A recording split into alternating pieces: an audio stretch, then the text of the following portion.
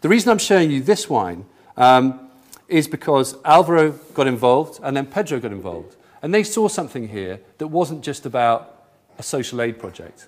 And I think you can taste that in the wine. Yes, it's pretty baked. It's pretty, the VA is probably slightly, it's not entirely stable, probably.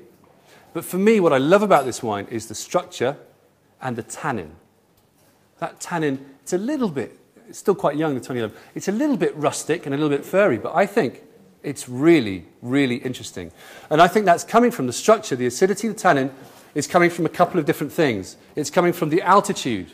Yes, this is a warm place, but this is 2,500 meters. Next year, the end of this year, they're planting Pinot at 3,500 meters in Talabre, which you can see on the right. Well, it's a bit difficult. This is from Tocó now at 2,500. Talabre is even further east and just to the south and east of Tocó now. That's at 3,500 meters. Now, to my mind, those are going to be some of the highest vineyards in the world. I know people in Nepal quite often and other parts of the world have issues with that, but these are going to be Hesse with Colomé, I think his highest is about 3.1. These are going to be at 3.5. So we're talking high altitude. We're also talking limestone soils. And if you look, these were taken by someone who saw a piece that I wrote and sent them in saying I had a great time in this area. You look at those, what the houses are built out of in this area. They're built out of limestone blocks. So you've got a lot of limestone in the soil as well. You get cool conditions, bright sun, limestone soils. And there's some real potential here. Now, these guys, this is on the top left, I think this is a brilliant photo of what is basically a vineyard in a desert. And nothing else.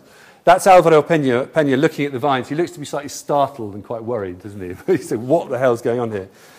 That's probably the total production in a year.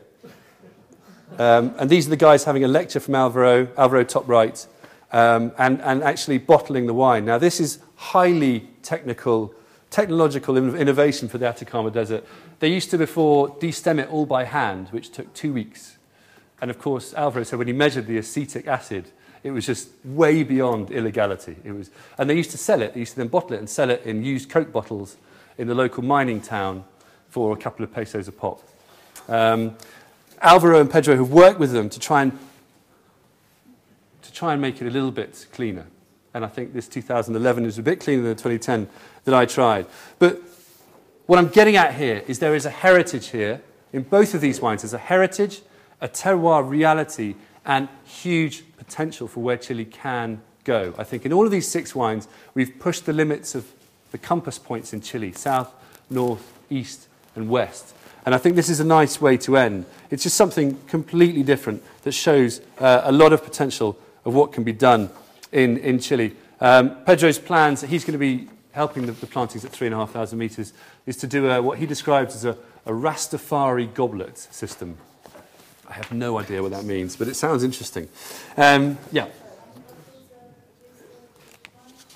It says on it, I think. It says number of plants 400, number of bottles 160. So this is quite a significant portion of their annual production they've sent over. So I'm hugely grateful. Let me just emphasize again, hugely grateful to the wineries for sending these. This is not a hugely commercial product. But I thought it'd be very interesting to try this. Like I say, this is an exclusive tasting. I'm not sure this has been tasted outside Chile. Pedro has been instrumental in getting this here. The guys from this were very, very grateful that we were able to feature it in a tasting like this. But I'm very grateful that they sent it because it's something that you wouldn't normally get to try.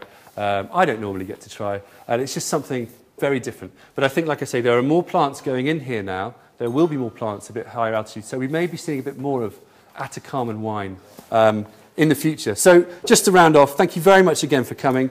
I hope I've broadened your perspectives a little bit about what Chilean terroir is, where Chile is at the moment. I hope you have a good rest of the day.